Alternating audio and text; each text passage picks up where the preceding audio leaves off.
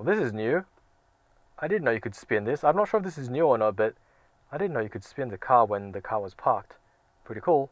Hey everyone, today we're checking out the latest update from Tesla. It is update 2023.12.1.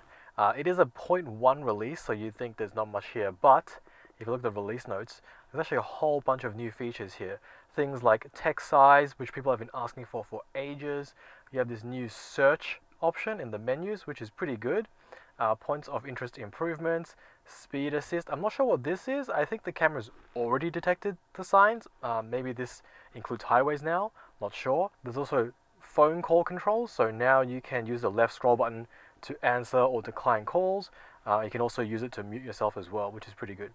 Now, I think the one that people are most interested about is this scroll wheel customization.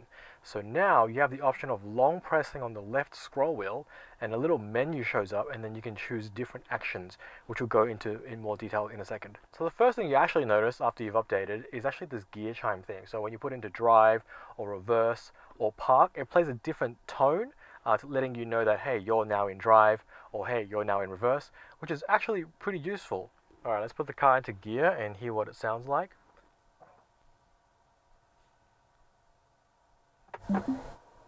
So that's drive, that's reverse, and that's park. Let's try neutral. And then finally we have new voice recognition languages. So now there's British English, which is fine. We don't speak that here in Australia. We need Australian English. So Tesla, if you're listening, give us Australian English, please. Alright, now let's dive into some of the features that I found most interesting. The first thing is the search button up here. So there's a lot of small features that I don't use very often, and sometimes it's hard to find them. Things like, where the wiper service is. There it is. If you search wiper, it'll give you all the wiper options right here. And you can actually toggle them straight from this page, which is really good.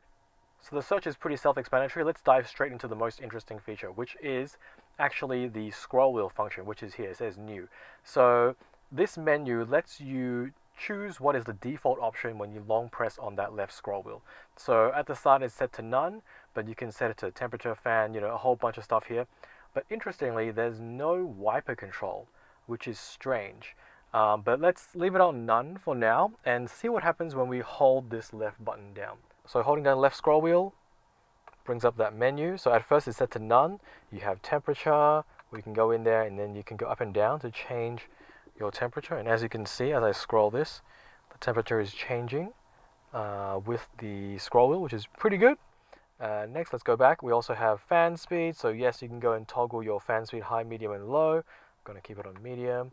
Brightness, so you can change your screen brightness here as well. So if we scroll up, the screen gets way bright.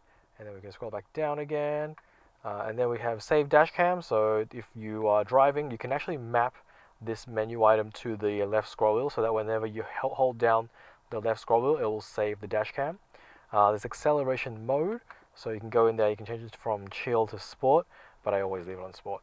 And next we have camera. So if you choose this, it will bring up the camera like so.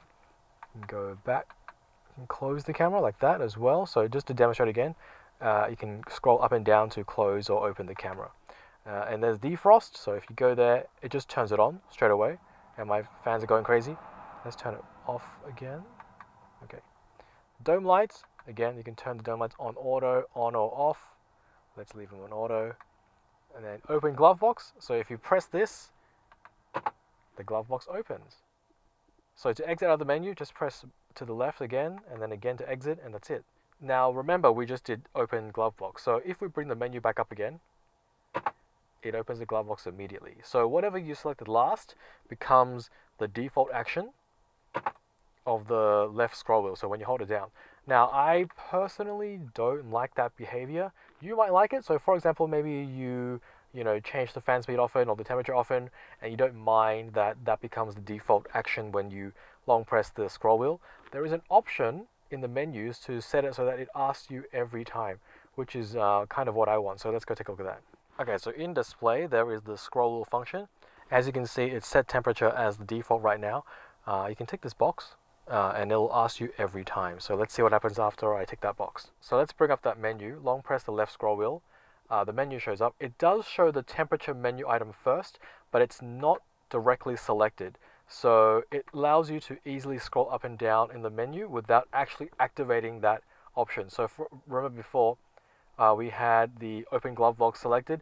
Every time you long press that scroll wheel, it would open the glove box, which would be pretty annoying. So now, if you open the glove box, and then we exit out of the menu, and then we long press again, it's choosing open glove box as the first option, but it doesn't actually open the glove box, which I think is what I want. So I think this is the option I would keep it on. So we can't directly assign wiper functions to the scroll wheel, but what I discovered was if you activate the wiper, you can use the scroll wheel to select the wiper speed from the pop-up menu. Pretty good.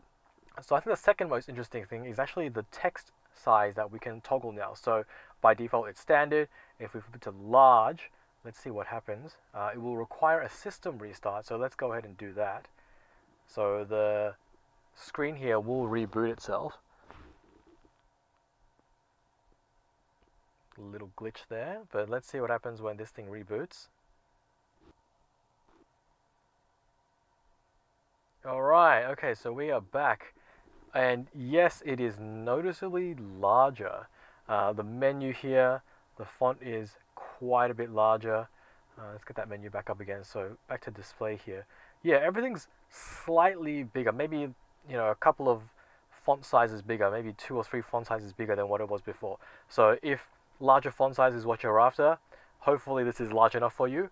It's not huge, but I don't think it would fit the text if it was too big. So I think this is a good balance of having a bit larger text, but also making sure the menus still work. So let's flip that back to standard, because that's what I like.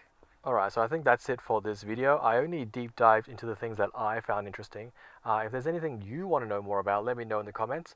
Otherwise, I hope this was useful, and thanks for watching.